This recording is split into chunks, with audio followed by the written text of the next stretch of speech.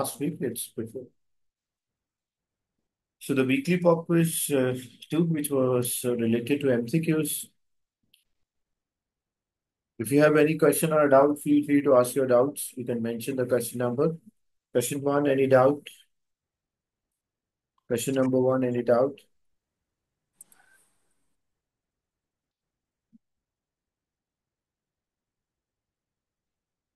Question two and three, any doubt? Two, three, four. Question one, okay, there's a doubt. And question one, the question is, which species is there a lone pair of electron? When we draw CH3, carbon belongs to group 4, so carbon tend to share four electrons in the outer shell. So this is having three hydrogens, so one hydrogen here, and one hydrogen here. So as you can see here, this is having only a free electron is available, but it does not have a pair. Like single electron is available only. But when we draw the structure of CH3 with a charge plus, when we say it is plus charge, what does it mean? Electron is being lost. So one of the electron is lost.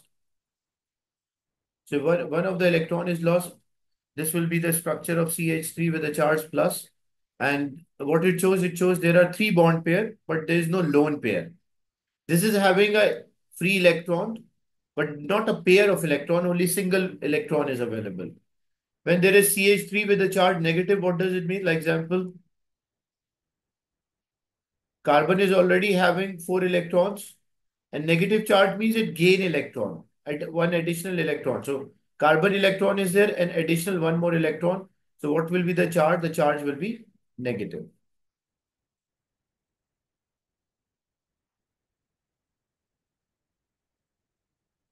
So if it is a positive charge, it means it is lost electron. If it's a negative charge, means it has gained electron.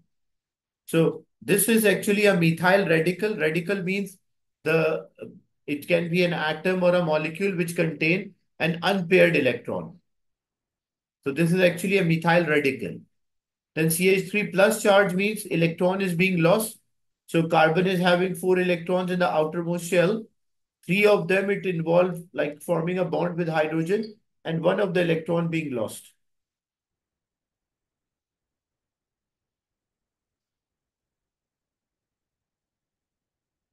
And CH3 negative charge means it gained one electron. So that's why there's a lone pair present. So that's why C is the right answer for this.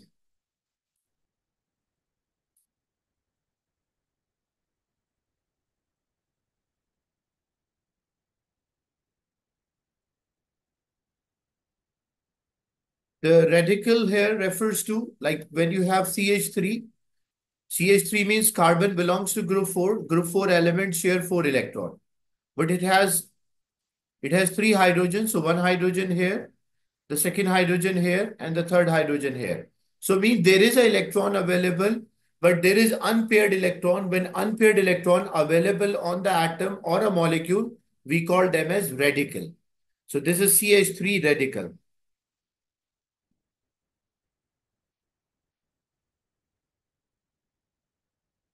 Is it clear?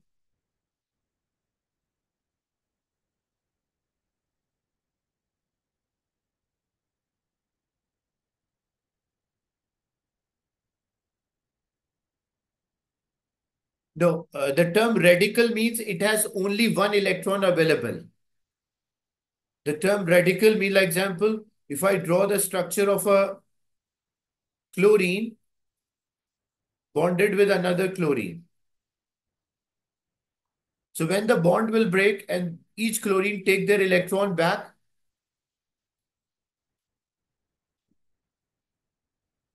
so this will be the structure. What we call this structure, we call them as radical. Why radical? Because there is a unpaired electron available. So radical can be atoms, radical can be molecules. The term radical means it's an atom or a molecule which contain unpaired electron. There is one unpaired electron available. We call them as radicals.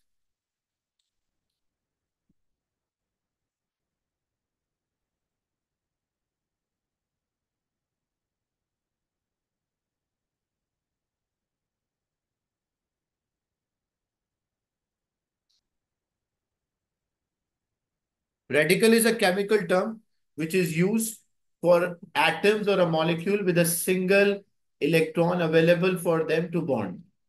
That's a chemical term. It's not like any specific topic. It's just a chemical term which is used. Like radicals are there, positive ions or cations are there, negative ions or anions. So same thing we say a radical or a free radical. Question 2, 3 or 4, any doubt?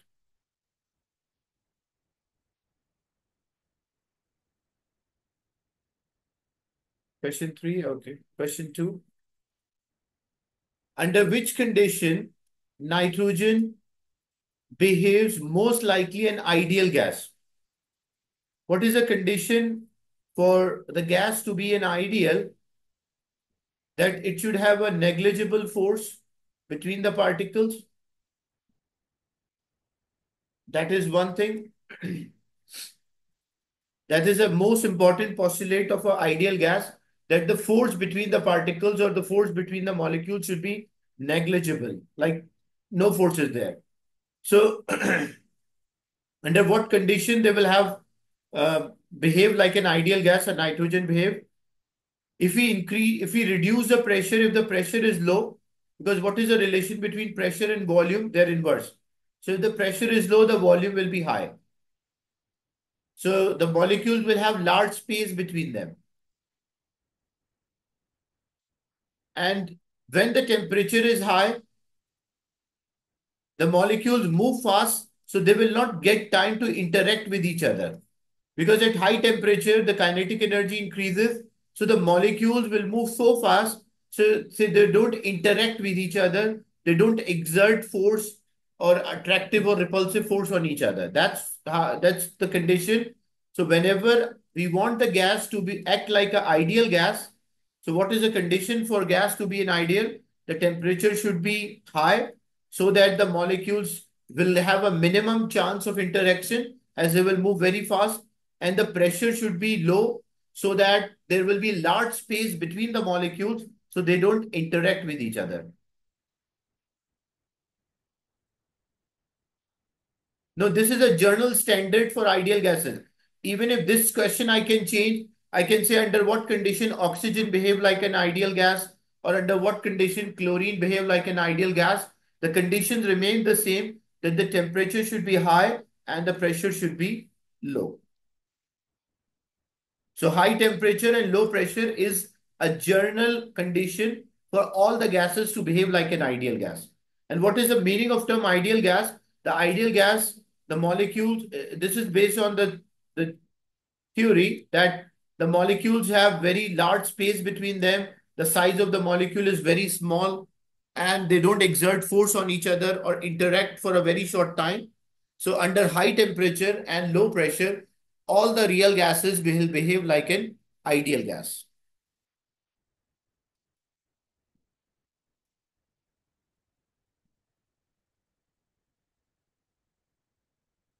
Next is question 3.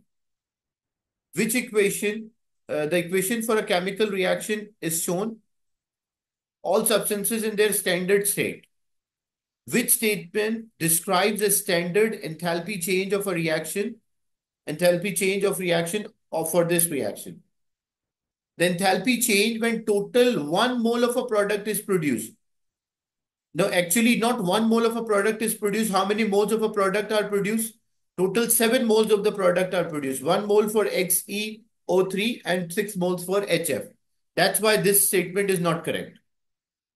The enthalpy change when total 1 mole of a reactant is reacted, not total 1 mole, when total 4 moles of the reactant reacted, 3 moles of the water and 1 mole of XeF6. So this is not the correct statement. The enthalpy change when a 1 mole of a water is reacted.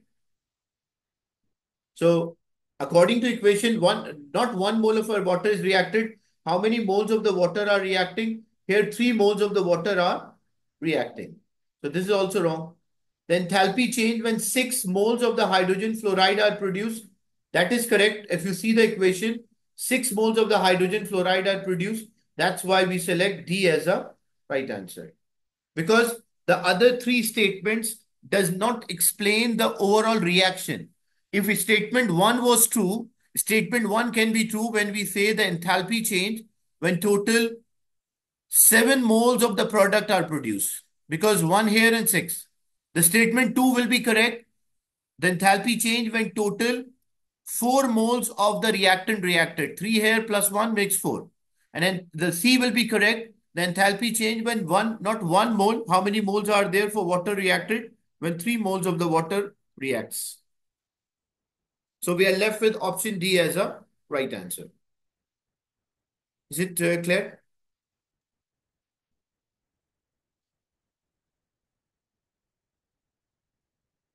So you have to check the equation and accordingly you will answer.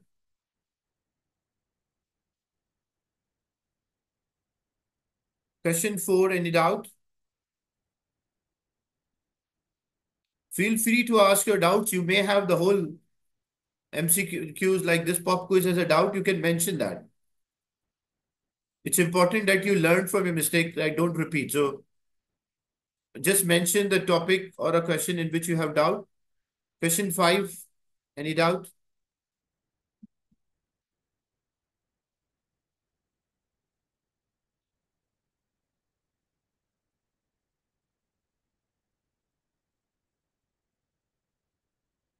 Question 5.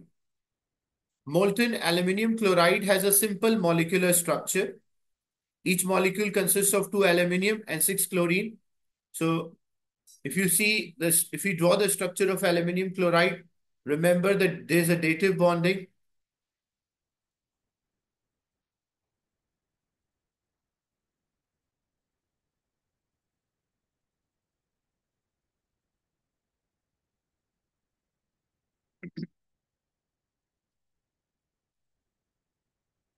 Sorry. So this is like there will be a dative bonding and chlorine atoms are there. Now, when molten aluminum chloride, which statement is correct? So we have to check the statement or true or the right statement. All chlorine atom in 1 gram of a molten aluminum chloride have the same mass. Why this statement may not be true? Because we have the 2 isotopes of the chlorine. What are the 2 common isotopes of the chlorine? We may have chlorine 35 or we may have chlorine 37. So all the chlorine atoms have the same mass. Why it's not true? Because the chlorine is having 2 isotopes. It can be 35, it can be 37. That's why this statement is not correct. 1 mole of a molten aluminum chloride contains 6.02 exponent 23 atoms. So when you use a ratio, because like Al2Cl6 is there, so it is having 2 aluminum and 6 chlorine atoms. So the ratio is 1:2. So if we have 1 mole means like we have 6.02 exponent 23. So how many moles will be there? X cross multiply. So the answer will be 12 into 10 power 23 moles will be there. So means double. Not if the ratio was 1:1, then 1 mole of aluminum chloride will contain 6.02 exponent 23 atom if the ratio was 1:1. But here the ratio is 1:2. That's why statement B is not correct. What about statement C? 1 mole of molten aluminum chloride contain 3.6 exponent 24 chlorine atom. So when you check the ratio between aluminum chloride and chlorine, the ratio is 1:6. Like 1 mole of aluminum chloride gives 6. So if you have 6.02 exponent 23, then this will be X. When you cross multiply, you will get this answer. What about option D? The empirical formula is Al2Cl6. That is wrong. Why? Because empirical formula is the simplest ratio. So if we have Al2 and Cl6, what is the simplest ratio between 2 and 6? The simplest ratio will be 1 and 3. So the empirical formula should be AlCl3. Is it clear now?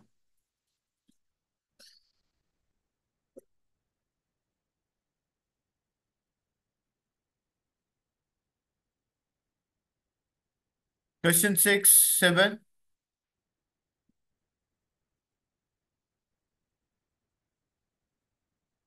Okay, question 7. In a sample of a pure water, what is the maximum number that the one molecule of a water, the hydrogen bond can form? So, how to identify this? You have to draw the structure of a water. So, it has oxygen is having two lone pair and two bond pairs are there. So, this lone pair can form a hydrogen bond. That is one possibility. This lone pair can form a hydrogen bond. That is the second possibility. This hydrogen can be attracted towards the lone pair. That is another possibility. And this hydrogen can be attracted towards the lone pair. That is another possibility. So how many maximum number of the hydrogen bond the water molecule can form? So that will be 4. Because hydrogens of the water molecule can be attracted towards the lone pair of another molecule, and the lone pair on the oxygen can attract the hydrogen or form a hydrogen bond. That's why the maximum number of hydrogen bond per molecule will be 4. That's a maximum number. And the number of hydrogen bond formed per molecule changes as we change the state from solid to liquid and from liquid to gas. But that is the maximum number can be 4.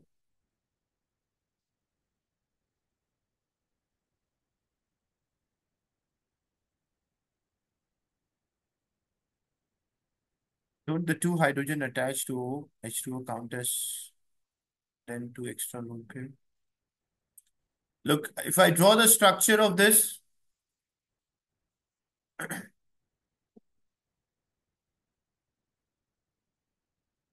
like this is one water molecule, this is a lone pair, and this is a bond pair. Lone pair, bond pair. This is one water molecule. There is another water molecule example here.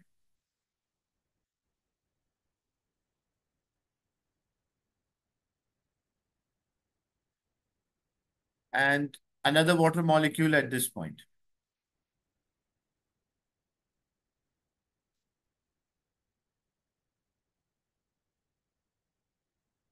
Now, if we just check the central water molecule, H2O,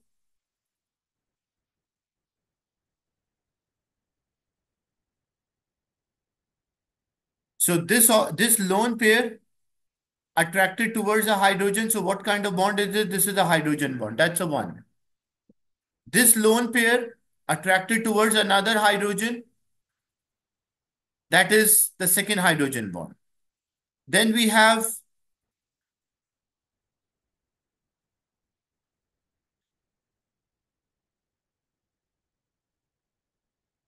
another molecule. So this hydrogen attracted towards the lone pair of oxygen. This will be a hydrogen bond. This hydrogen attracted towards the lone pair of another oxygen. That will be hydrogen bond. So if I consider this central atom, how many hydrogen bond maximum it can form? So 1, 2, 3, and 4. That's why option D is the right answer. Is it clear?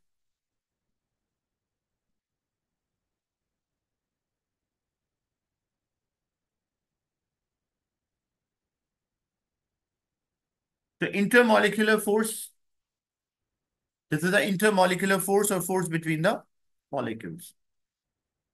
Question 8. Hydrated cobalt 2 sulfate loses the water when heated to give anhydrous cobalt 2 sulfate.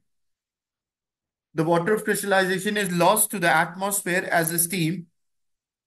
3.10 gram of a hydrated cobalt 2 sulfate is heated to a constant mass.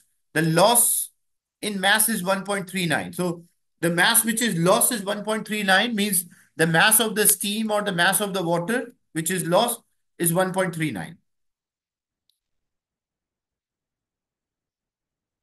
So what you have to do, you have to work out, this is the total mass of the hydrated, this is the mass of the water. How much mass will be there for the cobalt 2 sulfate? So you just take a difference. So we have like cobalt sulfate. dot XH2O. The total mass is 3.10. And we have water molecule.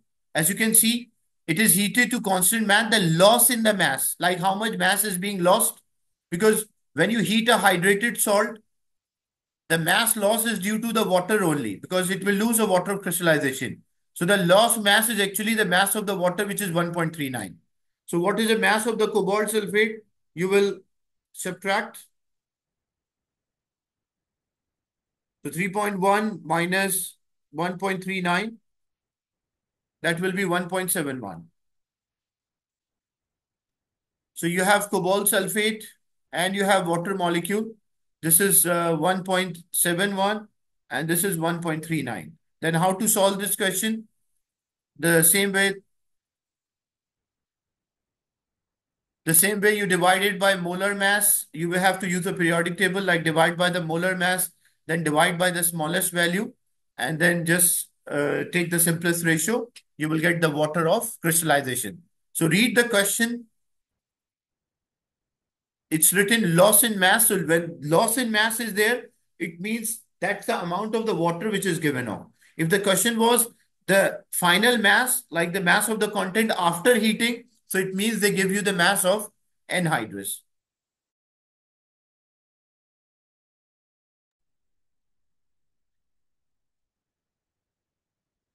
Question 9, 10, any doubt? Question 9, 10. Question 10, okay. In question 10, V and Z are both elements in period 3. Each element forms an one stable ion that does not contain any other element. That does not contain another element. The atomic radius is there. Look, first, remember one thing. If we have an atom loses electron. So it will form a positive ion, and the positive ions, the size is always smaller. Why? Because the number of the proton are more than number of electrons, so the attraction increases. And when the attraction increase, it means the size will decrease. And if we have an atom gain electron, what will happen? There are more electrons than protons, so the attraction on each electron will decrease. Like each electron experience a weaker attraction, so the size will increase.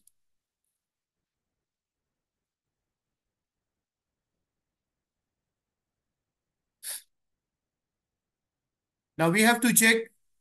So V is there, element V is there, the atomic radius is 0.186, and then the atomic radius is 0.095. So what has happened to atomic radius? The atomic radius has decreased. It means what is happening? V has actually lost the electron. Because when atom turn into an ion, the positive ion, its size will decrease. And when you check Z, which is 0.09, but when it form an ionic radius, the size has increased. So if the size has increased, it means it has gain electron. And which type of the substances loses electron? Metal have a tendency to lose electron. And non-metals have the tendency to gain electron.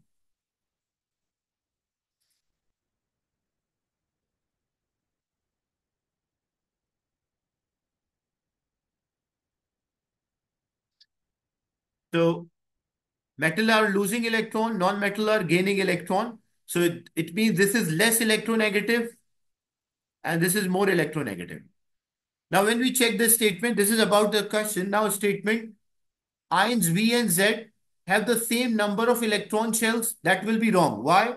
Because when the positive ion is formed, like example, if I say this, they belongs to period 3. Period 3 means they will have 3 electronic shells. So when this will lose electron, because the metal have a tendency to lose all the valence shell electron.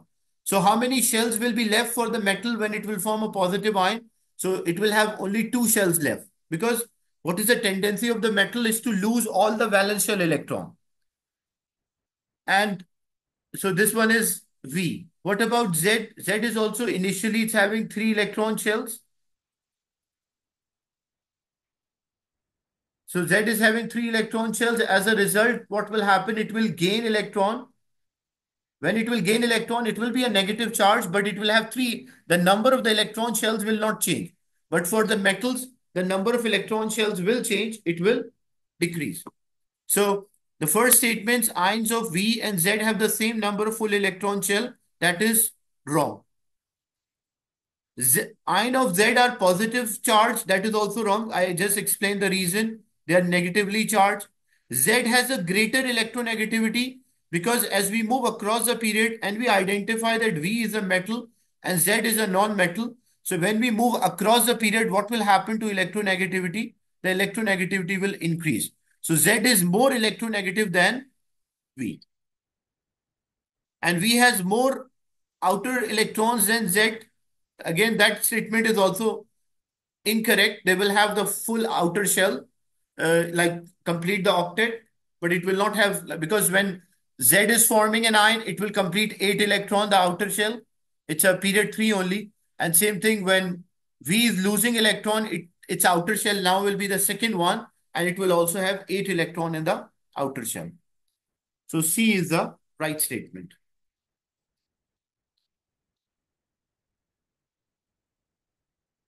So when atom form an ion, if it's form a positive ion, the size will decrease. The number of the shell will also decrease. And for negative ions, the size will increase, but the number of the shell remains the same. Question 11, 12, 13. Any doubt?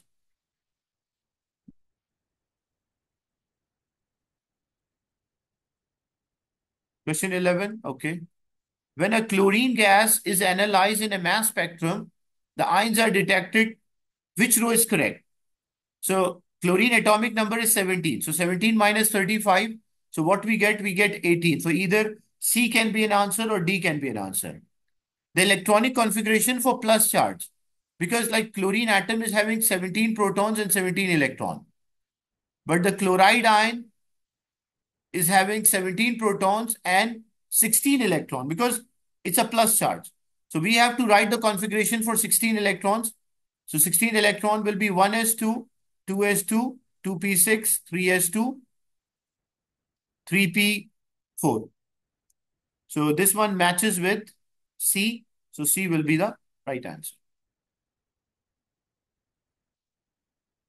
So if the charge was written positive, it means it has lost electron.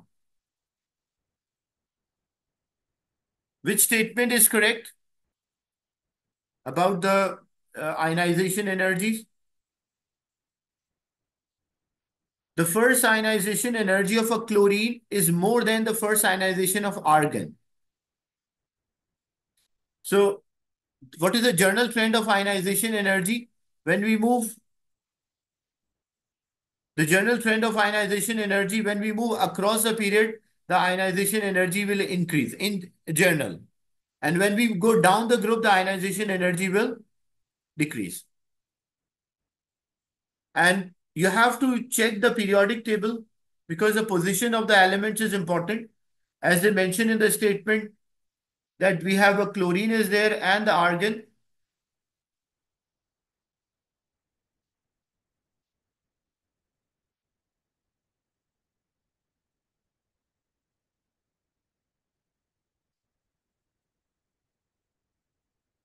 So we have chlorine and argon. When we move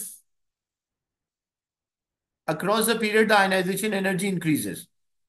So it's written the first ionization of a chlorine is more than argon, which is wrong. We have chlorine here and argon.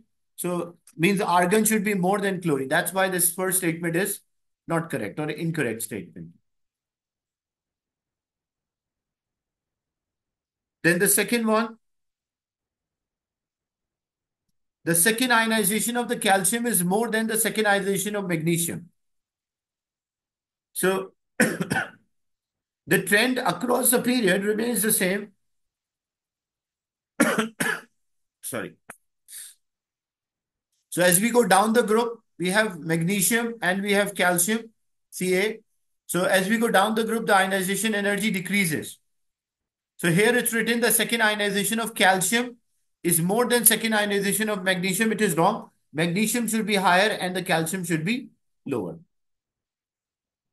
In C, the second ionization of a sulfur is equals to first ionization of phosphorus.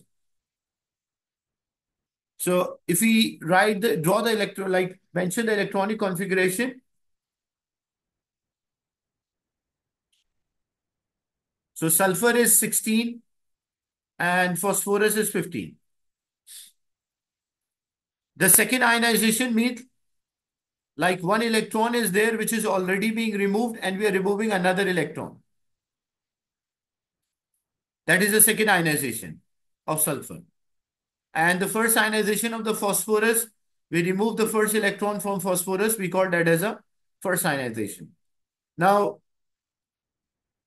how many electrons are there in sulfur? Sulfur is having like 16 protons are there, sulfur atom. And this sulfur ion, how many are there? 15 electrons, I mean.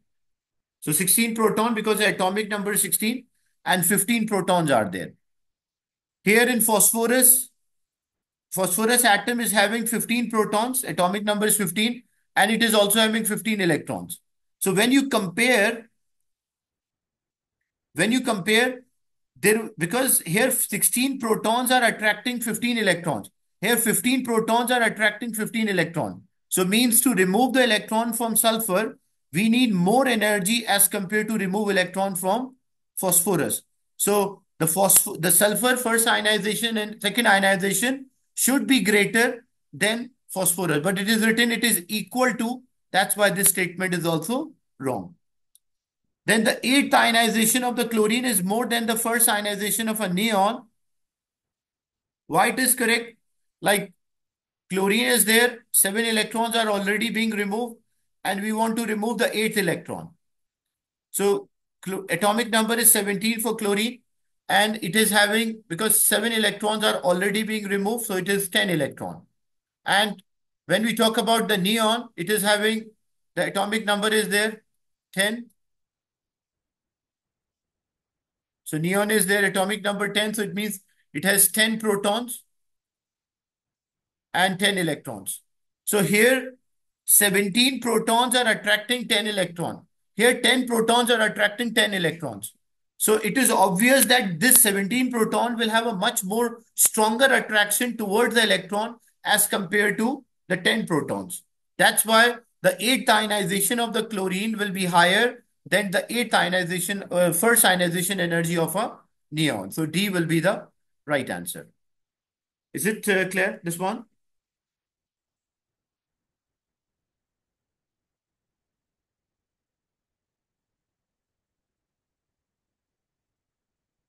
Then we have question 13. Look, about the hybridization, a simple rule of hybridization. Remember one thing, when there's a single bond, when there's a single covalent bond, it is sp3 hybridization. When there's a double bond in the structure, it is sp2 hybridization. When there's a triple bond within the structure, it is sp hybridization. And the term hybridization means when the energy of the orbital becomes same, we call that as a hybridization. So when we check this statement, uh, which statement about the molecule of chlorine, chlorine, nitrogen, and oxygen connected with each other is correct?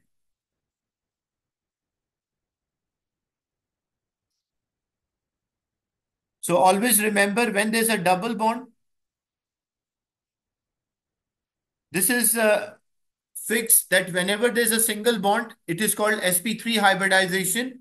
Whenever in the structure you find, if there's a double bond, it is sp2, and triple bond, it will be sp.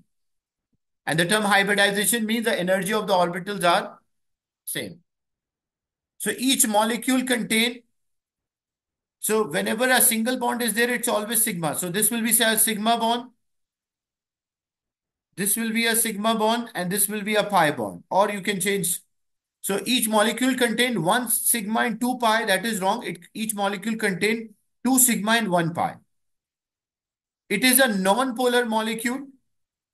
It cannot be a non-polar molecule. Why? Because two atoms which are having difference in the electronegativity are attached.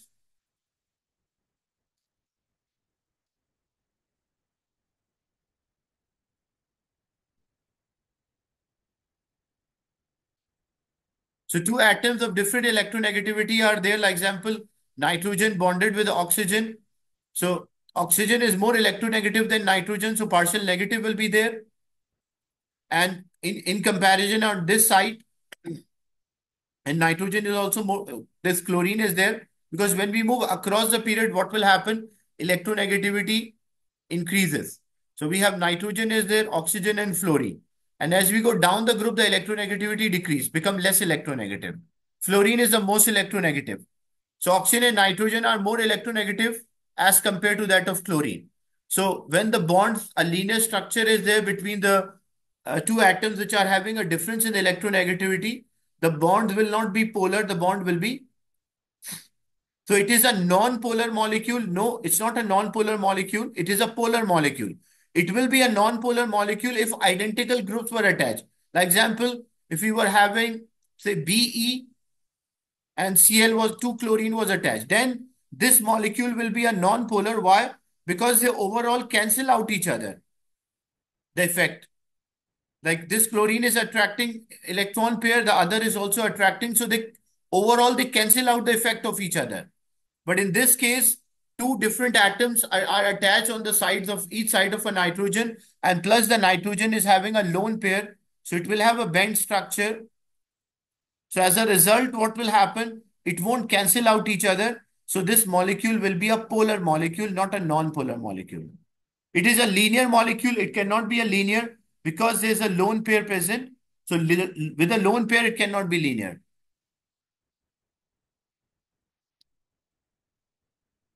From the diagram, and the nitrogen atom is sp2 hybridized. As I mentioned, remember, whenever there's a double bond, it is always sp2 hybridization. And it's not like you recognize this is a sigma. You can also say this as a pi. So the other will be a sigma bond. So whenever there's a double bond, whenever there's a single bond, it is sigma and the hybridization is sp3. When there's a double bond, one of them will be sigma, another one is pi, and the hybridization is sp2. When there's a triple bond, one of them is sigma, two of them are pi, and the hybridization is sp hybridization.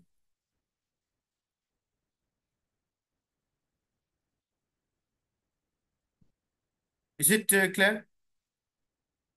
There is one bond behind any.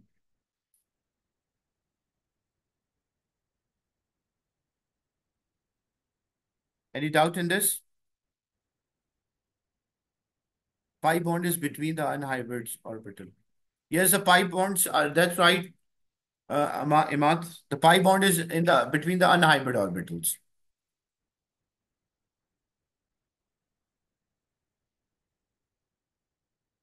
So less than a minute left. I'll share another link.